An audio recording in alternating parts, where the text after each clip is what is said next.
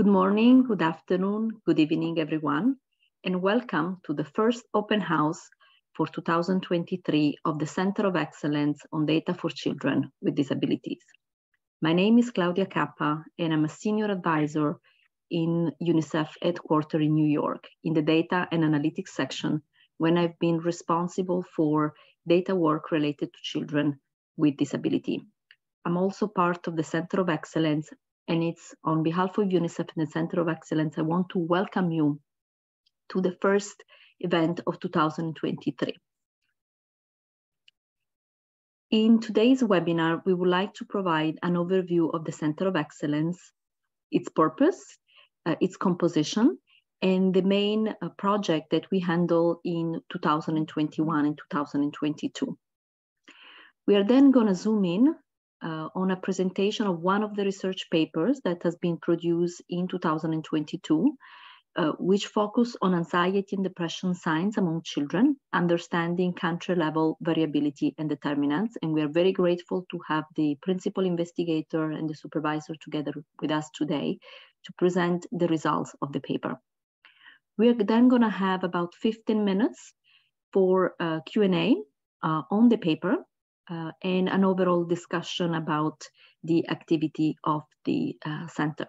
So again, thank you so much for joining us.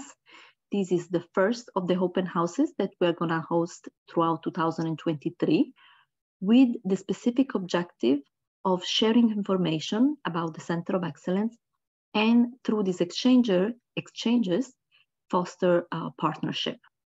Let me give you in the next couple of minutes a quick overview of the Center of Excellence. And we want to do so by sharing a short video about the center.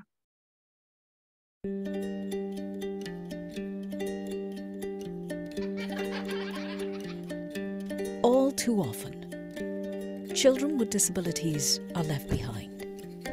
In the absence of relevant data, these children remain invisible. They are forgotten politically, increasingly marginalized, and vulnerable to rights violations.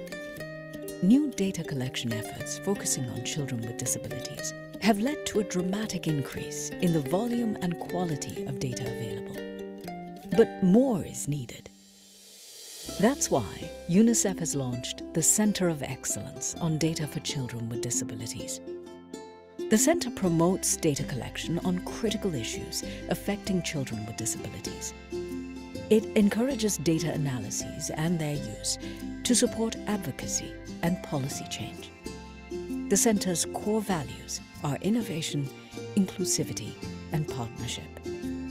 Data have the power to transform lives, and for many children with disabilities, this will be a game changer.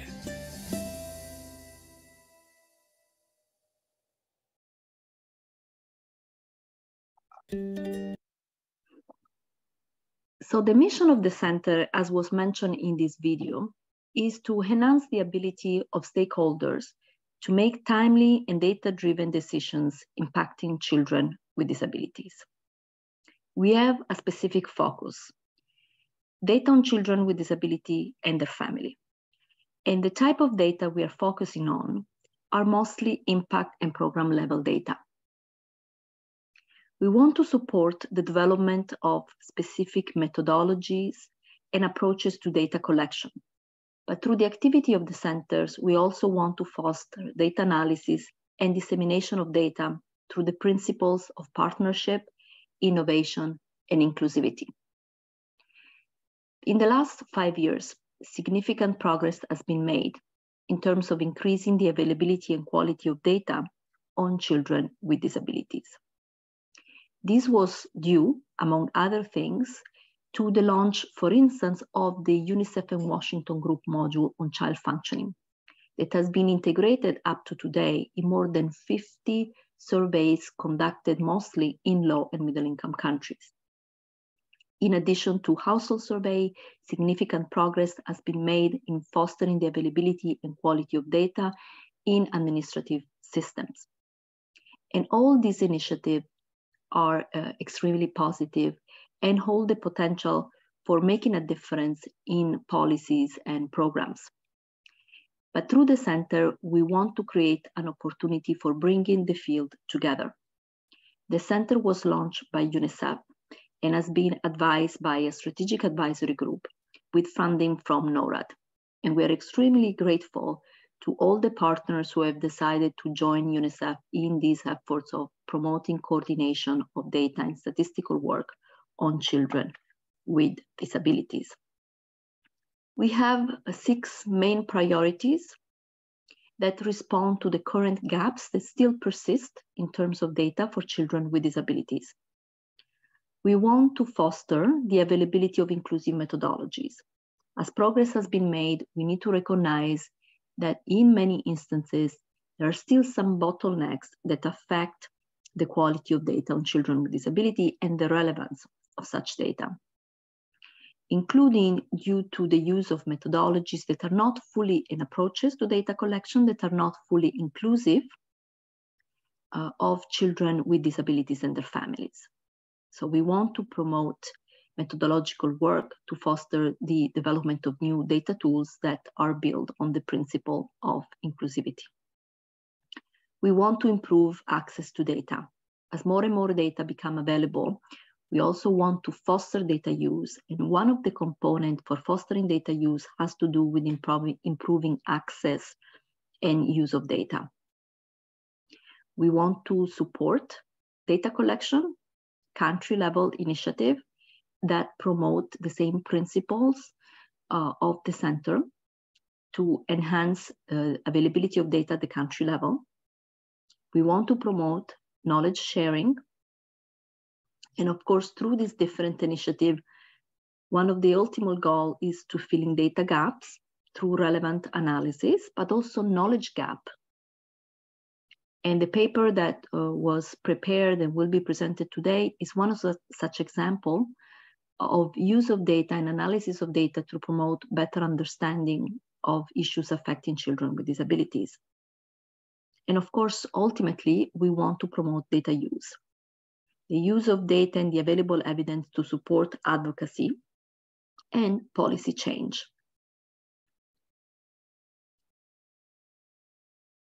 One of the core elements of the center has to do with partnerships. We don't expect to be able to do everything by ourselves. The center has been created with the idea of bringing teams and experts together. The center was launched in November 2021. So we just completed the first year of the inception of the center, which we tried to build in a way the structure and start some of the project of the centers. But we are now enter year 2. And the priority for year 2 will be to develop partnership with various implementing organizations. The typical organizations we expect to be able to interact include organizations of persons with disability, representatives from relevant civil society organizations, academics, but also national statistical offices. In other words, all those who work together towards improving the availability and quality of data on children with disabilities. The way in which we plan to engage with partners, of course, varies depending on the nature of the project. But so far, the center has been functioning by launching call for proposals at the individual and at the institutional level. These calls for proposal are an opportunity for us to be able to identify individuals and institutions willing to work on one of the priority of the centers together. And through this mechanism that we identified Ariela Braverman-Bronstein, who is the researcher who are going to present the paper today. Specifically, the Center of Excellence has partnered with 2 young researchers to foster analysis of data on children with disability. And we launched in 2021-2022 a call for proposal on data analysis. The researchers were chosen based on an internationally competitive recruitment process. 2 projects were finally retained from the original set of applications, and Ms. Bronstein is one of such projects. During the next open house of the Center of Excellence, we will also hear about the second project that was selected back in 2021, 2022, and was developed throughout the course of 2022. When it comes to institutions, the partnership will be guided by a memorandum of understanding in which the areas of our joint collaboration and interest will be outlined. And we will soon launch in the middle of 2023 an institutional call for proposals. So you are, through this webinar and through the mailing list, you will receive information about this call for proposals when these call for proposals are going to be made available. As I mentioned earlier, the center is guided by a strategic advisory group. It's a small group composed of key advisors that we have mobilized on the basis of their expertise and institutional affiliation. Some of them are with us today, and I want to acknowledge their contribution and the expertise and the passion they share with us as we try to set up the Center of Excellence during the first year of its life. In particular, the Center of Excellence Strategic Advisory Group include Matthias Egeland from the Norwegian Directorate for Education, Department of Welfare and Human Rights. We have Elizabeth Lockwood from CBM, Global Disability Inclusion, who is CBM representative to the United Nations. We have Jennifer Maddens, who represent the Washington Group, has been the chair of the Washington Group on Disability Statistics. We have Juan Ignacio Perez Bello from the International Disability Alliance Secretariat. Elena Schmidt, Director of Evidence Research and Innovation at Sightsavers.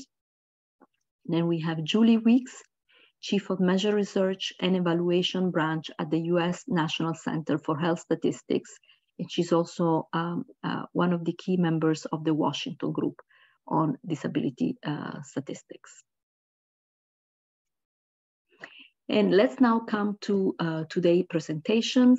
As I mentioned before, today's project has been led by Ms. Dr. Ariela Braverman-Bronstein, who is a pediatrician from Mexico City.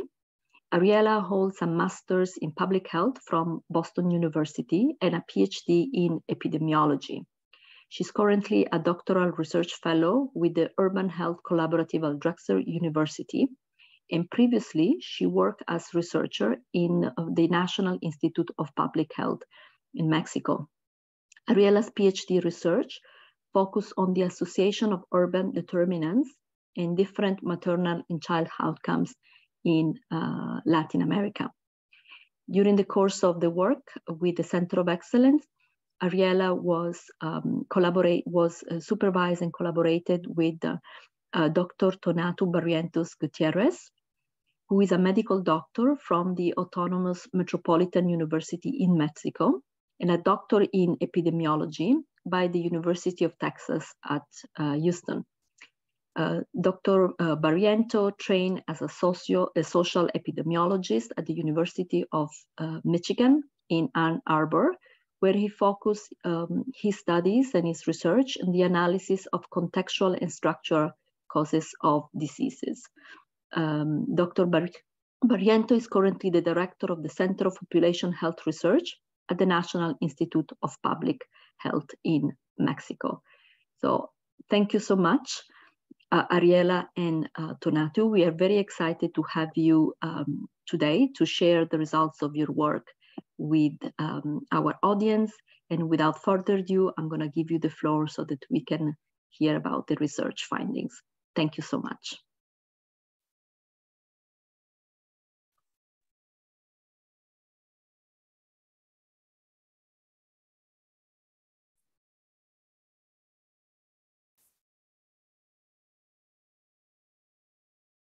Hello, everyone. Can you all see my screen? I hope.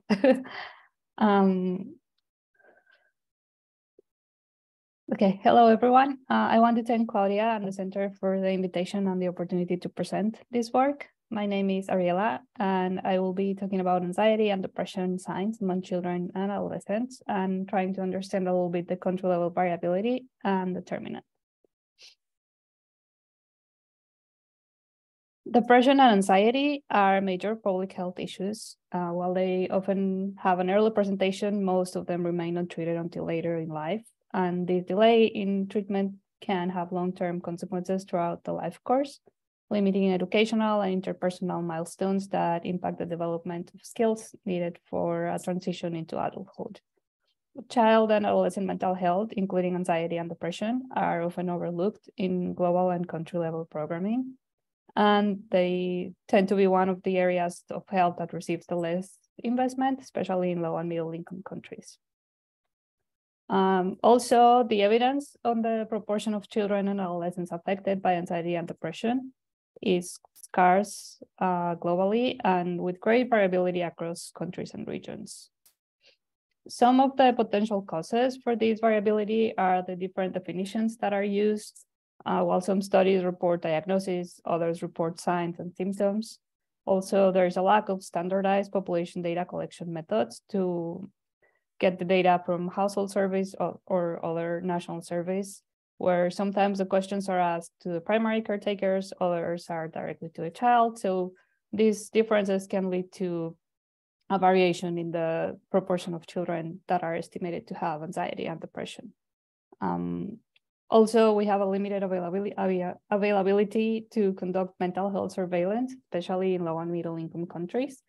And there is a stigma and the cultural views surrounding anxiety and depression, which might affect the reporting and other contextual factors that also might affect how well measured anxiety and depression are across the world.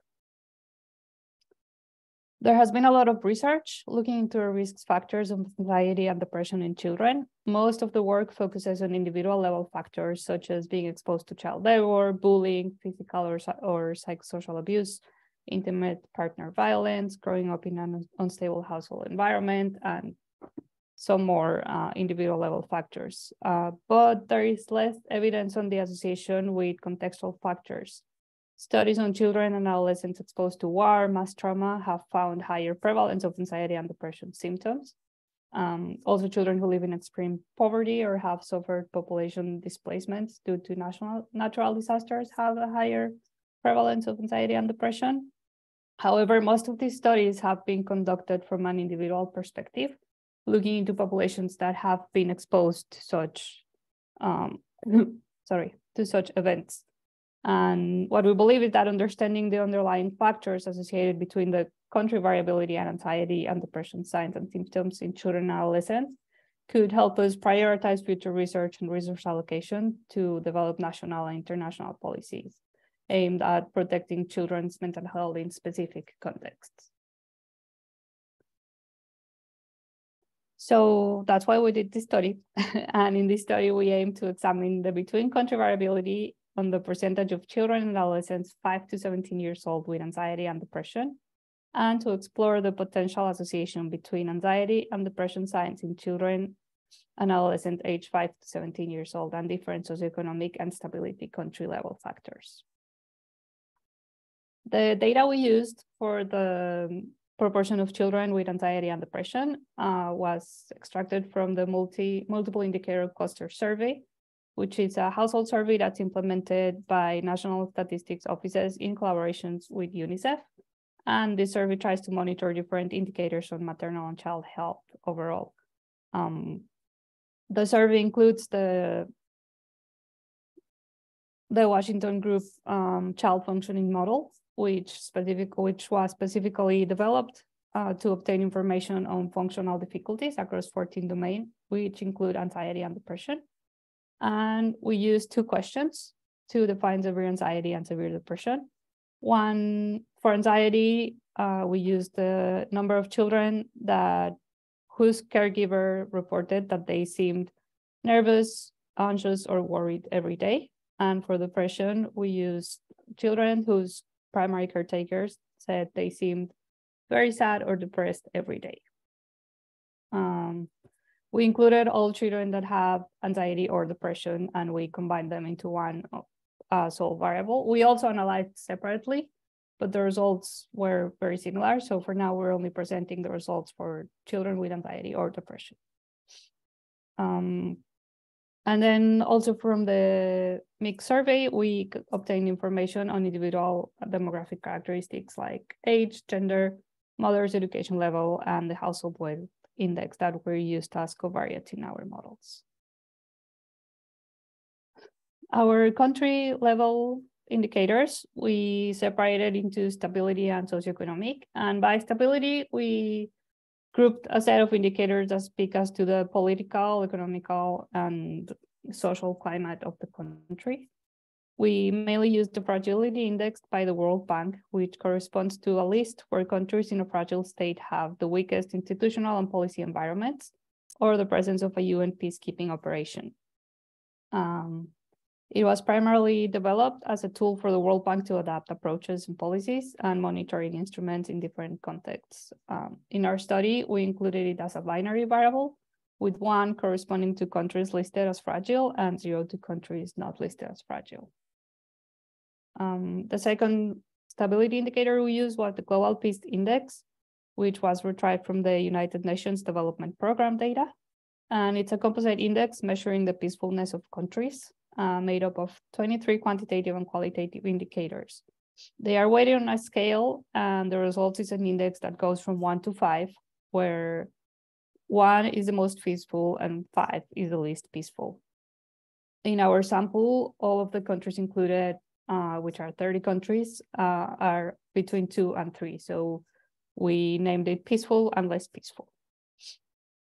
The third variable was the number of refugees per country of asylum that was also retrieved from the United Nations Development Program, but the data is collected by the United Nations High Commissioner for Refugees. And we estimated the proportion of refugees per country of asylum by dividing the number of refugees by the total country of asylum population. And it was included as a continuous variable in our inferential analysis. And lastly, we also included the number of people internally displaced by violent conflict or by natural disasters.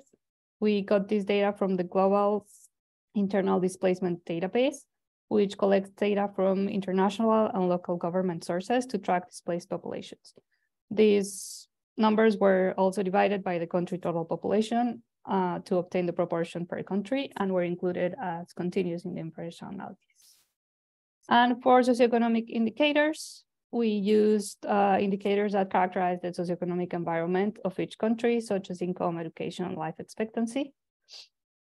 They were all obtained from the World Bank data, and we use gross domestic product per capita, life expectancy, the percent of the population 25 and older with primary education completed, and the percent of the population 15 years and older who are currently unemployed. We tried to match the indicators to the years of the survey. However, in some cases, the indicator has a lag of 2 to 3 years, depending on when the data was available. For the statistical analysis, we estimated the weighted proportion of children 5 to 17 with signs of severe anxiety or depression by country. And then we conducted some descriptive statistics for the individual and country level characteristics. And then finally, to explore the associations between country level indicators and the odds of severe anxiety or depression in children and adolescents, we fitted multi-level logistic regression models for the combination of severe anxiety or depression signs. And we chose multi-level models to account for the clustering effect of individuals within country, but we also adjusted for those individual characteristics that I mentioned: age, sex, mother's education level, and the wealth index. Since we were interested in potential association, there was no need to account for the complex survey design in the modeling stage. However, we did account for that when we estimated the proportion of children for each country.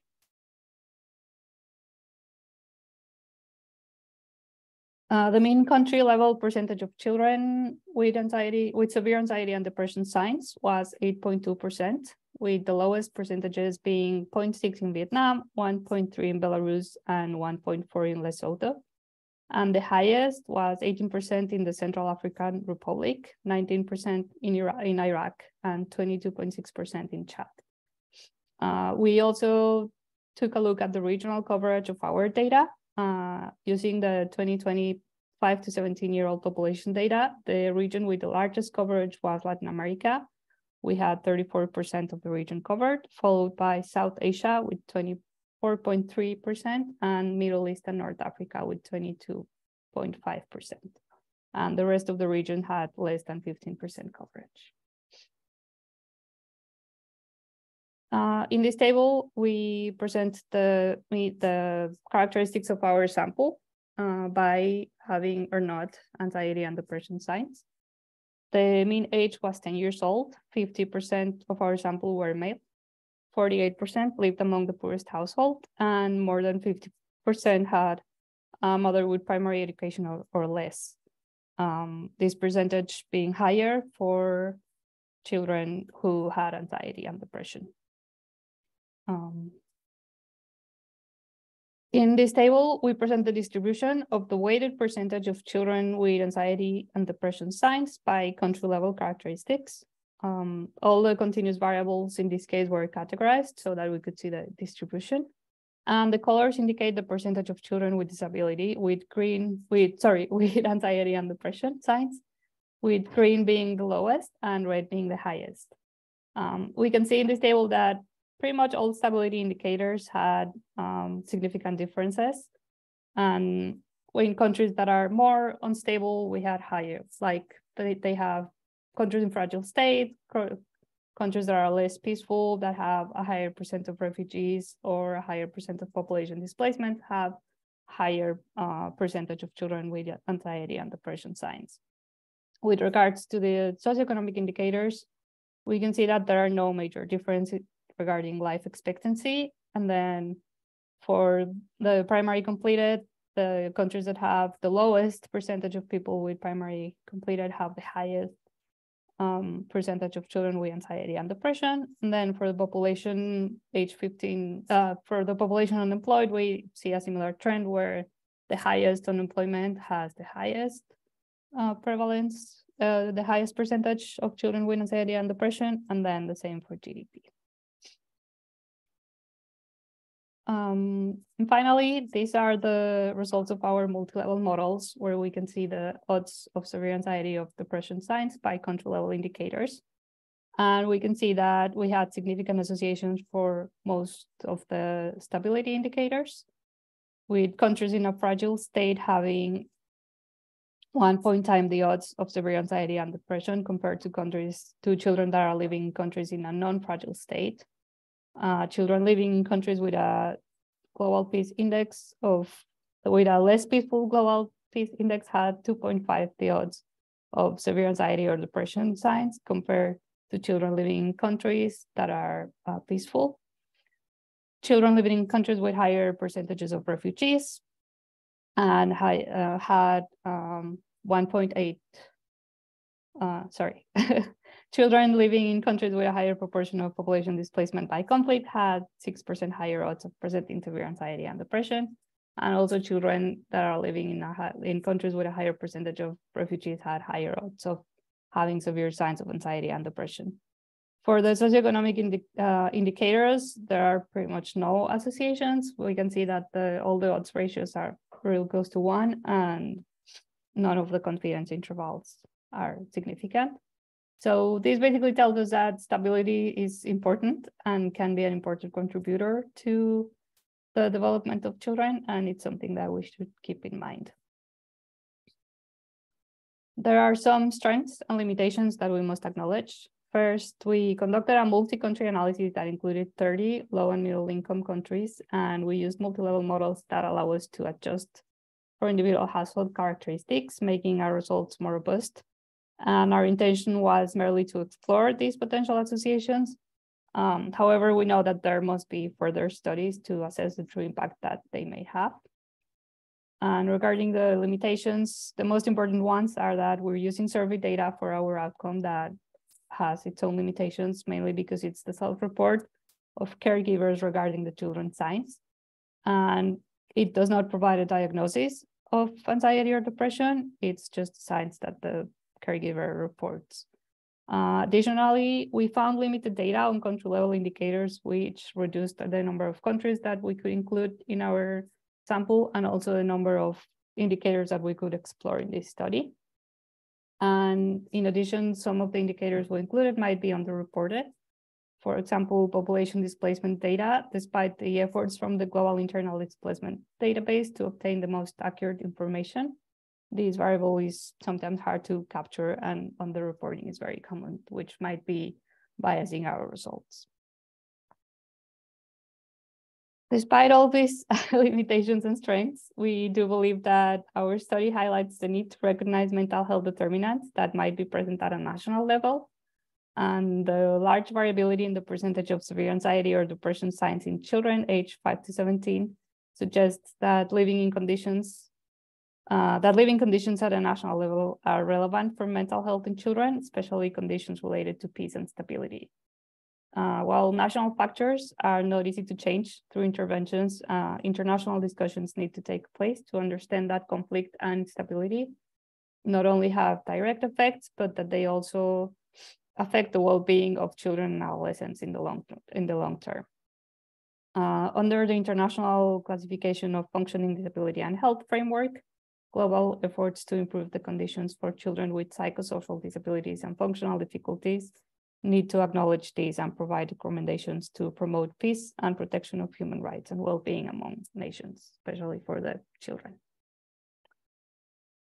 And well, thank you all for your attention. I think this is my last slide, so I'm going to stop sharing my screen now.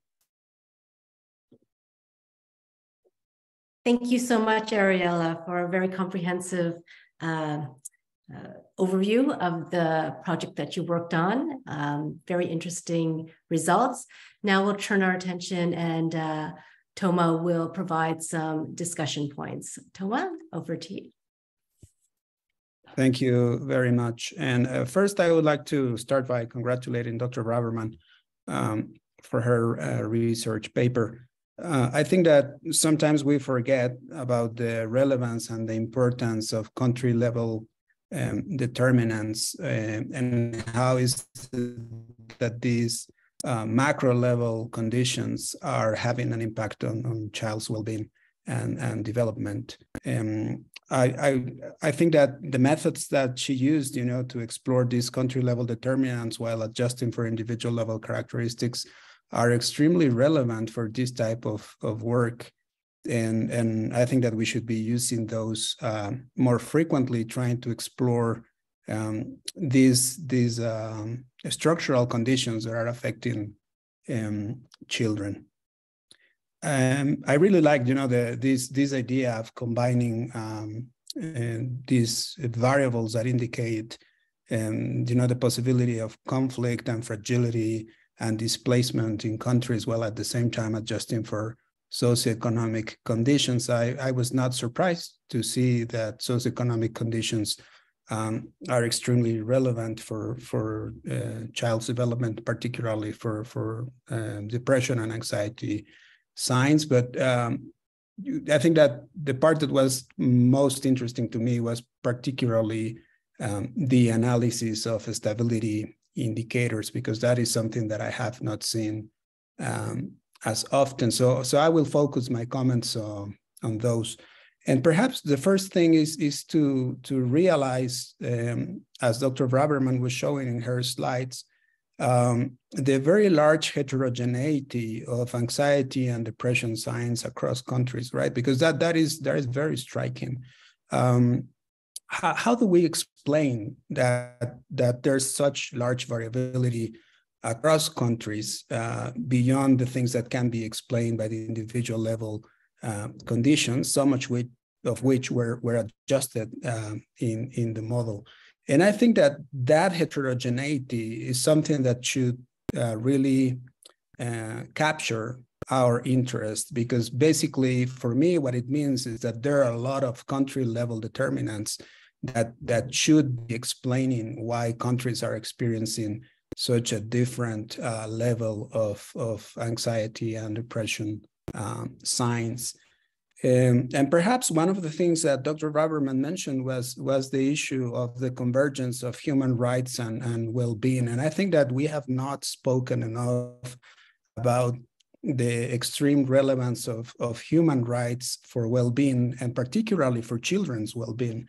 So I think this analysis, I mean, even under its limitations, are providing a very clear picture of how is it that, you know, aspects like the internal and external conflict that can be experienced by countries, or the possibility of being subject to a natural disaster and experiencing population displacement can affect not only a country in a very acute and very immediate way, but also, you know, to reverberate and to create these very long-term conditions that are going to be affecting child's well-being and development.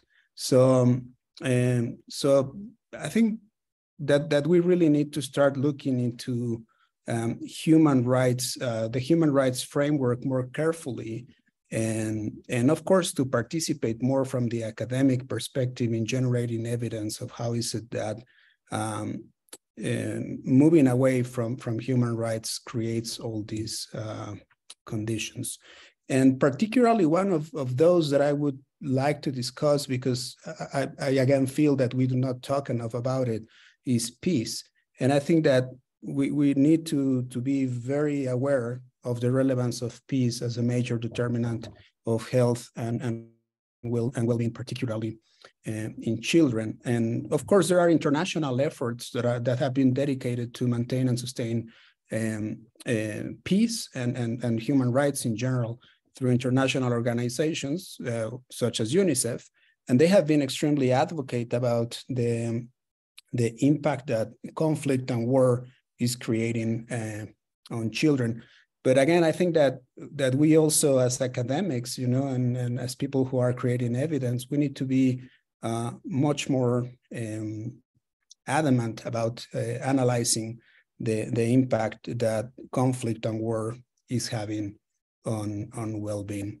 And then I think another aspect that is also extremely relevant and that we should pay more attention to is the possibility of natural disasters creating unstable conditions for child's development and well-being.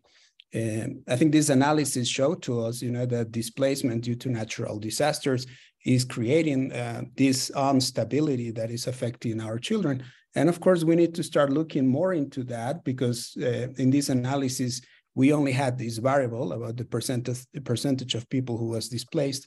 But of course, climate change and natural disasters are going to have a much broader impact, and they are also going to have other mechanisms through which they will affect child's well-being and functioning. So I think that we need to be much more active in terms of analyzing how climate change is going to affect a child's functioning, not only on anxiety and depression, but also in all the other domains. And of course, I think that it is not only a matter of analyzing associations, but also that we need to move forward into finding long and short-term solutions to ameliorate the impact of climate change in children. And of course, I think one of the things that was very evident when Ariela showed us the proportion of children who are experiencing anxiety and depression signs is that low and middle income countries are particularly subject to these type of conditions. And if you look around, for instance, if you look at Latin America, you will find that population displacement due to war and conflict is something that we live every day, almost across all countries, but particularly in countries like Mexico, where population displacement due to internal conflict is something that is happening very, very frequently. And now we are also experiencing, you know, more frequently displacement due to natural disasters. So I think that this type of analysis is extremely relevant in showing how countries are experiencing this impacts in a differential manner. So I would like to close by congratulating all the countries who participated in efforts by UNICEF. I do think that we need to increase data availability, particularly for countries who are experiencing conflict and disasters. And I know that this is extremely complicated, and I think that this is going to deserve a discussion on itself, because I'm sure that some of the lessons that have been learned in the process are going to be extremely valuable for countries that do not have this information and that are looking in ways on how to get them. So it is not an easy task, and I at some point talk about ways in which we can expand the use of these instruments to other countries, and particularly countries that are in a fragile state. So I would like to close by thanking Dr. Braverman for her presentation, and of course I'm hoping that she will continue with this line of thought and research, which I believe is really, really important. Thank you very much, Arcana. Thank you, Dr. Barrientos, and thank you, Ariela. Maybe if you could keep both your videos on, we'll go into the Q&A section. Thank you for your thoughtful comments that can then propel us into the Q&A. I see we already have some questions in the chat and in the Q&A. So perhaps we could start with the first one that somebody was asking for this presentation, and can you send the link to the report or perhaps the presentation? We will be sending a link to this recorded webinar, so everybody will definitely get that. And of course, this paper will be published. We're expecting it to be published in May within our series of the collection of working papers. And that will be out in May, and it could be and will be available on our on the Center of Excellence website. So I wanted to remind everybody of that. I'm going to just put one of the questions into the chat because I'm not sure everyone is seeing our Q&A. So perhaps Ariela, you could take a look at that question. It's from Ian Atfield. Methodologically, any ideas how to distinguish between longer-term anxiety, depression, and symptoms that one would expect to happen at times of acute crisis? I was struck by Nepal's relatively high rate, 11%, despite little recent conflict, and it's linked to natural disasters that are common. I wonder if you could reflect on that. Over to you. Sure. Thanks, Ian, for that question. It's a really good question. And well, I think it's important to mention that this study is cross-sectional, and we only have one time point for the data, and we only have one survey that we're using for the data. So I think that to distinguish between longer term and shorter term effects of anxiety and depression symptoms, we need more longitudinal data, and that also adds to the call for increasing data availability on these issues in all countries. Without that, I think it's a little bit hard for us to know if it was a long lag period or short. And I think that's mainly what I think, but I can, that's what I think. We need more longitudinal data so that we can explore different associations and over time and trends over time. Thank you, Ariela. We have another question. So this is more going beyond your particular one, but perhaps you can comment on it. And I just put it in the chat so everybody can see. This is from Ibrahim Buru from Somalia. And here are some questions that he is asking.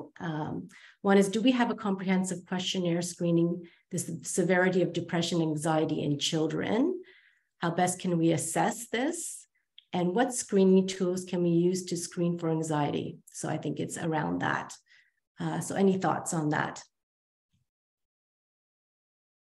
Well, the questionnaire we used are the questions that are included in the child functioning model in the MIX survey. It's not a questionnaire designed to diagnose anxiety or depression in children. It's mainly just to get a sense of the signs, if they are present or not in the household. It's what the caregiver reports.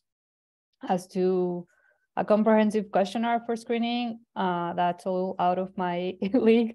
I don't really know if there is one or not. It could be useful, definitely, if there is one, but I just wanted to clarify that in this case, we're not talking about diagnosis, and we just based our outcome in the child functioning model.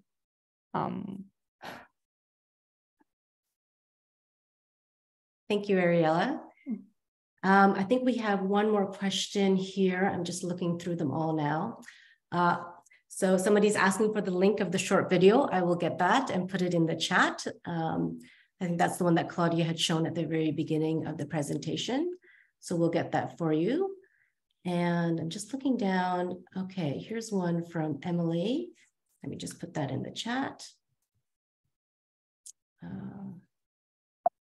Sorry. And she is asking,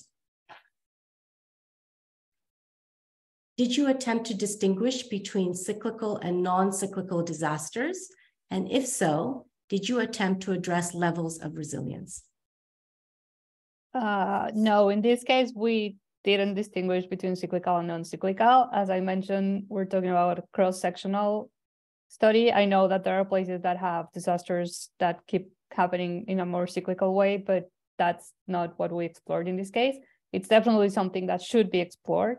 It's definitely something that we need to take a more careful look at, and pointing by the results that we found, like that was the idea of this paper. We found these certain associations and we explored, and the idea is to we wanted to generate these kinds of questions to guide some future research into this area. So yeah, we didn't, but it's definitely something that should be looked at.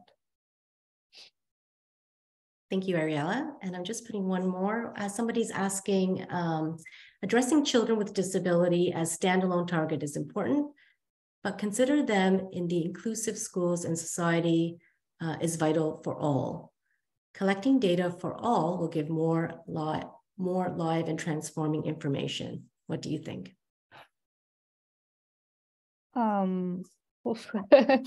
I think it's definitely important to get data from all, but it's also very true that children with disability tend to be marginalized from the society and schools, and we often overlooked, and data on them is not sufficiently collected. So I think these efforts to specifically focus in that group is the idea that we need more data on these types of children that are often marginalized from society. Thank you. Okay, question about addressing children with disability. Oh, sorry, I just put the same one in. There's another one from Sandra. Let me just get that. So Sandra is asking, thank you, first of all, for this critical analysis. My question is whether the data was disaggregated by disability. Well, I don't really know what she means by that. We did not disaggregate by disability. We only looked at, the surveys, the response was the children that had anxiety or depression, and then children that didn't have anxiety or depression. The children that didn't have might have had other disabilities that were not anxiety or depression, but they wouldn't have been classified as having anxiety or depression. I don't know if that answers the question. If you could clarify, perhaps, participant, and if that did not answer the question, thanks for that, Ariela. So here's another question from Claire. It's around how we ask parents and caregivers about childhood depression and anxiety. Are we asking those questions taking into account children may develop physical signs or physiological changes? So in some cultures, for instance, there is poor understanding of anxiety and depression, and this relies on the parents recognizing the signs. What screening tools and how did you go about that? So the answers, the questions that we used were the ones included in the child functioning model, and they basically ask for anxiety if the child seemed nervous or anxious during the last week, and if it was weekly, daily, like on a frequency scale. And we took daily as the cutoff for severe signs of anxiety and depression. And then for depression, it was mainly if the child seemed very sad or depressed. Those questions did not address these physical signs. But I don't know, maybe they could be improved. I'm not part of the Washington group, and I didn't develop the child clustering, the child functioning model. It's out of my area of expertise. So I will refrain from making any more comments at this point. Yes, thank you, Ariela. So I think we have a couple of other questions, but yes, the Washington Group questionnaire has been reviewed and tested and everything. So it's gone through a rigorous process of testing to make sure that accurate information is provided, as accurate as possible. I don't know if there's anybody here. If Julie or anybody from the Washington Group would like to comment on that, please feel free to open your video. I see Julie and Jennifer are here, but I won't put you on the spot. If you're willing to, please do comment on that. Okay, we can go on to the next question. Here's a question. Thank you for this valuable research and analysis. Are you considering any research on access to community-based and professional workforce to address mental health needs of research and families? So I don't know if this is a question for you specifically, Ariela, but are you doing anything about that? But perhaps this is a question for the Center of Excellence as well. Over to you, Ariela. For me, at this moment, I'm not doing anything about that, but it definitely would be interesting. I think it's something that should be explored, and it's also something that could shed more light into this whole contextual factors, country level determinants that could affect mental health in children. Thank you, Ariela.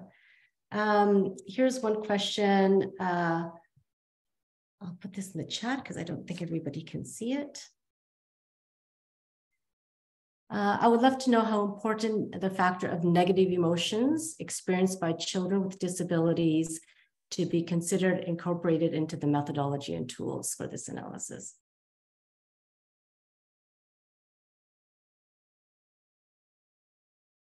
Well, I guess negative emotions experienced by the children are important, and ideally we should incorporate them. Unfortunately, we only use the data from the mixed surveys and the child functioning model that has been validated and thoroughly explored for to assess, well, to get like a screenshot of what are the children that have anxiety and depression signs. We, at this point and at this moment, we cannot incorporate anything more, but it could certainly be considered for future research.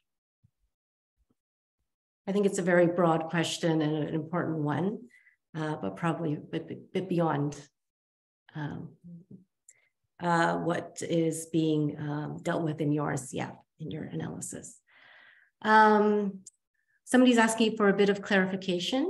Children with disabilities are at more risk of developing mental health conditions, particularly mental health disorders.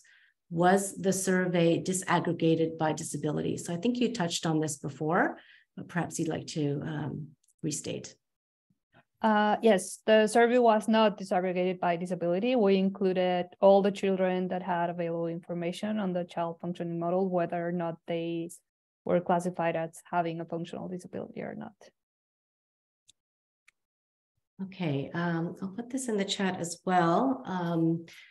I'm not sure I understand, but perhaps Ariel, you will. Did you find any area of improvement of the child functioning module while doing the analysis? Did you find any improvement, any area of improvement? So perhaps, do you have any thoughts on that? I mean, I think I've worked with the child functioning model before for the assessment of disability or functional difficulty in general, and I think it's a great tool. It's a good screening tool. And I mean, I know that it's been thoroughly tested and validated. So at this point, I cannot say that I found any area of improvement. There's always room for improvement, and maybe some questions could be changed, but I can't comment on any particular issues at the moment. Thank you, Ariela. I think we're coming to a close. I hope we got most of the questions. Again, I'll see if anybody from the Washington Group would like to comment on the modules that were used for this particular analysis. I'll just wait a minute, see if anybody is available. No. All right. But thank you so much, Ariela, Dr. Barrientos, for both of you for coming for our first open house for the Center of Excellence for Children with Disabilities. And thank you, participants, for your active participation in this. I would like to remind you that Ariela's paper will be published in our collection of working papers, and it will be released in May. And the second project will also be presented in a future webinar, and it's about do parenting practices differ among children with disabilities and without? So that's up and coming. I'd like to thank Ariela and Dr. Barrientos again, and especially our International Sign interpreters. Great work. And I think we will close it off. And thank you all very much for attending. Have a wonderful day.